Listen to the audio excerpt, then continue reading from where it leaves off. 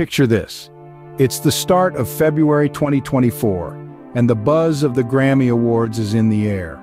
The nominations have been announced, the stage is set, and the world is waiting with bated breath to see who will walk away with the coveted golden gramophone. Let's rewind a bit though. The story really begins back in November 2023 when the Recording Academy unveiled the nominations for the 2024 Grammy Awards. The artist leading the pack was none other than SZA, boasting a grand total of 9 nominations. Hot on her heels were Victoria Monet and Phoebe Bridgers, each with 7 nods to their names.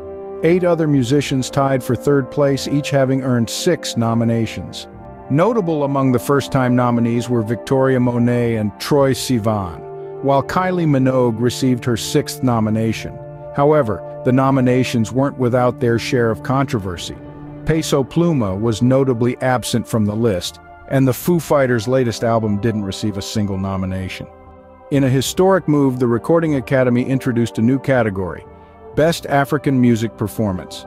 4 of the 5 nominees in this category were receiving their first-ever Grammy nominations.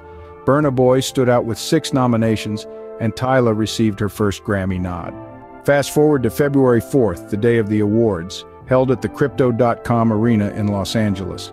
The stars were out in full force, but there were a few noticeable absences. Travis Kelce, the Kansas City Chiefs tight end and boyfriend of Taylor Swift, was notably absent.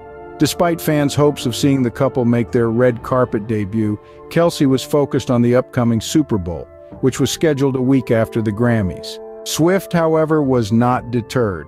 She had a big night ahead of her, with her album Midnights being in the running for Album of the Year. Despite having a concert in Tokyo on February 10th, she was determined to make it to Nevada in time for the Super Bowl, thanks to the international dateline.